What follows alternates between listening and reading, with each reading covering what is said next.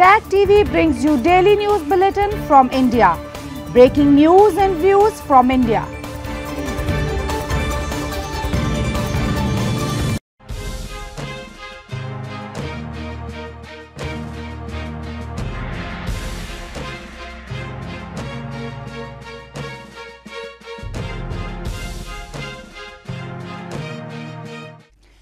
Good evening, welcome to South Asia Newsline. I'm Uzma Jafri. Here are the top stories we are tracking for you on. India's government has nothing to do with Adani issues, says Minister amid opposition protest. Soaring inflation pinches Pakistanis, PM Shehbaz says IMF giving tough time. And Bangladesh's near-term growth projected to slow to 5.5%, says IMF. And now for all the details. India's Parliamentary Affairs Minister on Friday said the government has nothing to do with the matters of the Adani Group, whose shares have tumbled following a report from US short seller accusing the conglomerate of stock manipulation and accounting fraud. The statement came as the parliament witnessed ruckus for a second day, with opposition lawmakers demanding a parliamentary probe against billionaire Gautam Adani. India's Minister of Parliamentary Affairs Prahlad Joshi said on Friday the government has nothing to do with the issues of the Adani Group, as the opposition demanded discussion over the matter after a US-based short seller firm published a report raising questions about the conglomerate's debt levels and use of tax havens. Both the houses of the parliament had to be adjourned amid disruptions for a second day by the opposition parties, which have demanded a joint parliamentary committee probe against Indian billionaire Gautam Adani. Opposition leaders have accused the government of safeguarding Gautam Adani. The opposition, all the opposition parties unitedly want a discussion on this extremely important issue, in as much as it affects the ordinary citizens of this country. And they believe that this is a matter of sufficient importance that the government should permit it. Now, as you know, the government is resisting. They don't want these issues to be discussed. They didn't want China to be discussed in the last session. They don't want unemployment and price rise to be discussed. Any issue that the government thinks will embarrass them, they don't want to discuss it. 7 listed Adani enterprises have lost more than half their market capitalization and shriveled to less than $100 billion after the Hindenburg research report accused the conglomerate of improper use of tax havens and stock manipulation. Adani has called the report baseless and said its financials remain strong, but investor sentiment has withered, bringing an unabated fall in stock prices. Moving on. Shoaib Lone, a prominent Kashmiri activist, raised the issue of targeted civilian killings by terrorists in India's Jammu and Kashmir during his intervention at a UNHRC event in Geneva this week. He urged the international community to fix accountability on the cross-border sponsors of terrorism, pointing towards Pakistan. Kashmiri activist Shoaib Lone this week raised the issue of targeted civilian killings by terrorists in India's Jammu and Kashmir during his intervention at a UNHRC event in Geneva. He highlighted twin terror attacks on January 2, in which 4 civilians were shot dead in Dhangri village in Jammu and Kashmir's Rajouri district, followed by death of 2 others, including a child in an IED blast in the same area. He also drew attention to the killings of minorities, including non-local workers. He urged the international community to fix accountability on the cross-border sponsors of terrorism, pointing towards Pakistan, and said that candidates in the upcoming election in the Union Territory could be targeted next. Cross-border sponsors of terrorism resorted to targeting civilians to install fear among the people of Kashmir. Around 30 innocent people were killed in such attacks in 2022. At the time when Jammu and Kashmir prepares for upcoming election under the new constitution setup, we can no longer afford to let terrorist activity go unquestioned. Though this esteemed platform, I also wish to alert the international community that the candidates in the upcoming election are the next target of these terrorists. Unfortunately, such incidents will continue till accountability is fixed on the cross-border sponsor of terrorism. Cross-border terrorism remains a core concern for India, which blames Pakistan aids terrorists to spread unrest in Kashmir Valley, a charge Islamabad denies. In news from Pakistan, after a hike in fuel prices by the Pakistan government this week, the public transporters in the country have also spiked their fares by nearly 10%. This has dealt a heavy blow to the domestic budget of the masses, who have lamented they are suffering the brunt of government's failed policies. A report. Days after the Pakistani government hiked the prices of petrol and diesel by 35 rupees per litre, public transporters have also increased their fares by 10%, which has come as a severe blow to the common public. What will a poor man do in such inflation? A commuter expressing his displeasure with the government's decision said. Meanwhile, transporters also said they were left with no choice amid the frequent fuel price hike. They said to reduce the expense on fuel, they have reduced 3 trips to 1, but still have to shell out a heavy amount on fuel for their buses. हमारा बेड़ा गर्क कर दिया है, पूरे पाकिस्तान का हुकूमत ने बेड़ा गर्क कर दिया है। हैदराबाद से कराची आना आजाब हो गया है। 310 रुपए लीटर पेट्रोल हो गया, डीजल हो गया। गाड़ी वाले क्या करे, गरीब लोग गाड़ी में आते तो भाई 500 रुपए किराया है, खाने के लिए कुछ नहीं है। आटा 160 रुपए, इसको हुकूमत वालों को जूते मारने चाहिए। कितनी महंगाई हो गई, गरीब आवाम का जीना दोबर हो गया है। अभी पेट्रोल फ्री तो हर चीज़ महंगी हो गई, हमने किराए भी बढ़ा दिए। पब्लिक की चीखें निकल गई आवाम की। बड़े मेरे में आवाम से अपील, हुकूमत से अपील है हमारी कि पेट्रोल को कम करें। Meanwhile, Pakistan's PM Shehbaz Sharif on Friday said the International Monetary Fund was giving his country a tough time over unlocking stalled funding. You all know we are running short of resources, Sharif said, adding Pakistan at present was facing an economic crisis that's beyond imagination. The IMF's demand aimed at controlling the country's budget deficit have led to Pakistan leaving its currency to market-based exchange rates and hiking fuel prices. More on news from Pakistan. Pakistan's Prime Minister Shehbaz Sharif has called for national unity against terrorism and urged the country has to avoid differences and become one wall against terrorism. His remarks came after the deadly suicide bombing in Peshawar this week, which killed over 100 people, mostly police personnel.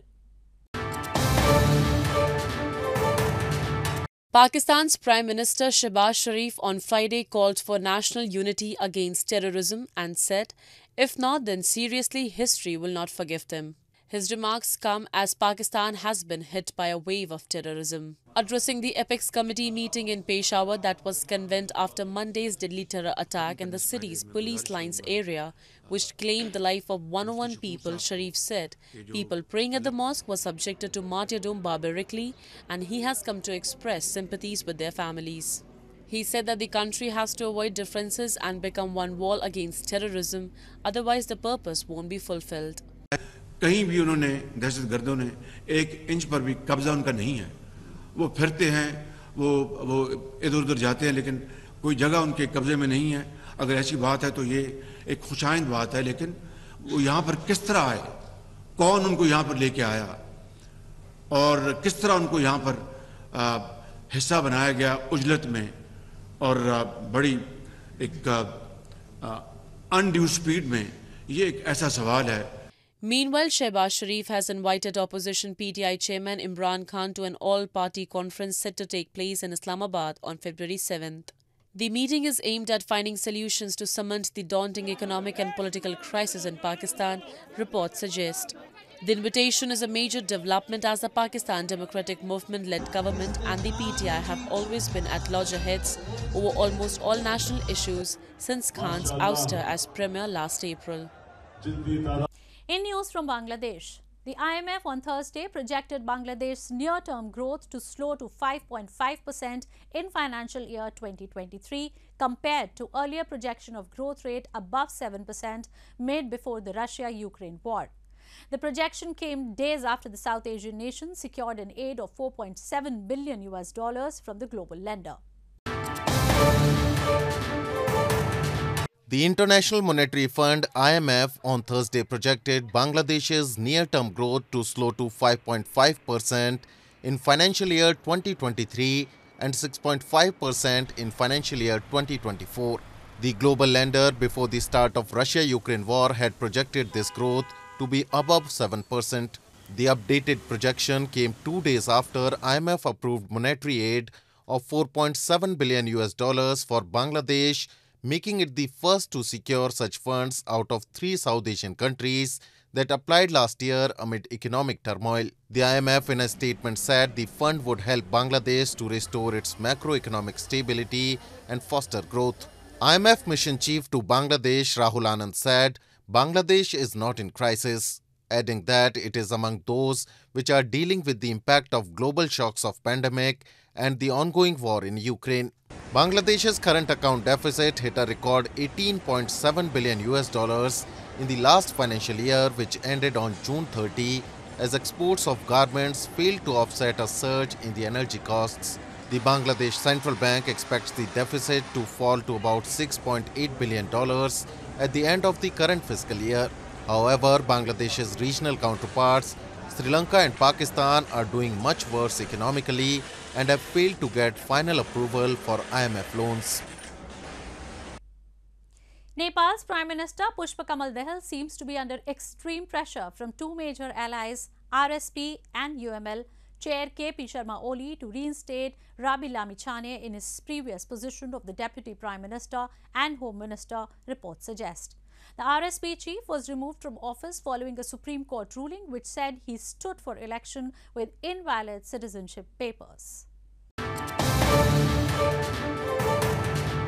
Nepal's 7-party ruling coalition seems to be in a serious crisis after RSP, the Rashtriya Swatantra Party, a major ally, has threatened to pull out of the government as Prime Minister Pushpa Kamal Dahal has refused to reinstate party president Rabi Lamichhane as Home Minister.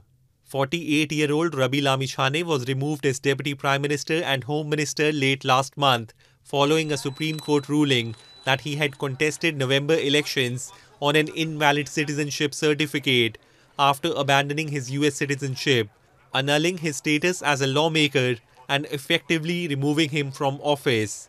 With backing from another key ally, CP and UML chair KP Sharma Oli, the RSP's Central Committee on Thursday evening decided to continue to stake its claim on the Home Ministry and wait until Saturday for further developments, reports suggest.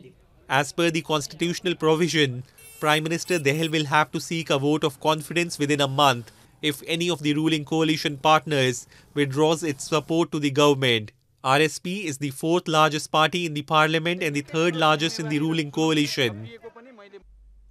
Devotees and monks from different parts of the world paid respects to the relics of Lord Buddha and his 2 chief disciples that were put on display in India's eastern Bodh Gaya city this week. The relics were displayed to mark the 16th anniversary of the Jaya Shri Mahabodhi temple.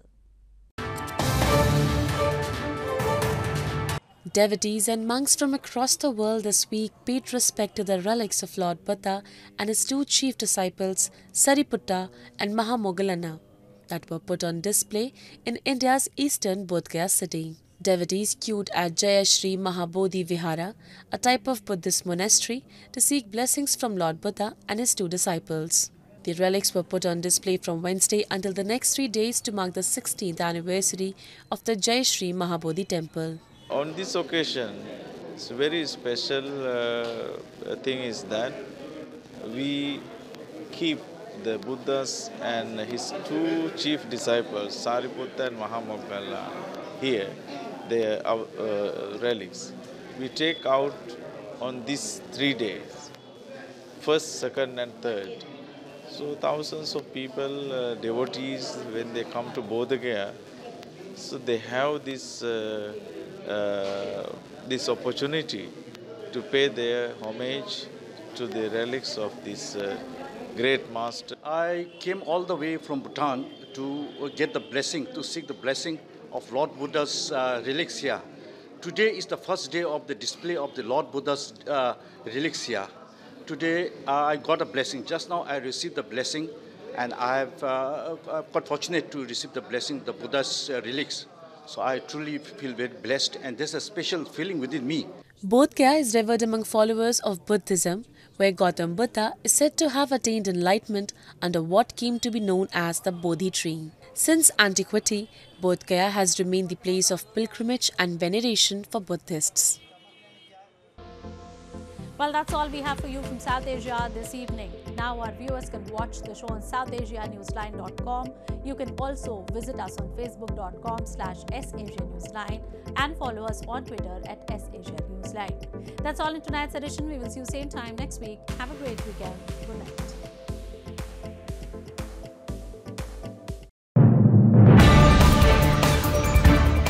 Tag TV brings you daily news bulletin from India.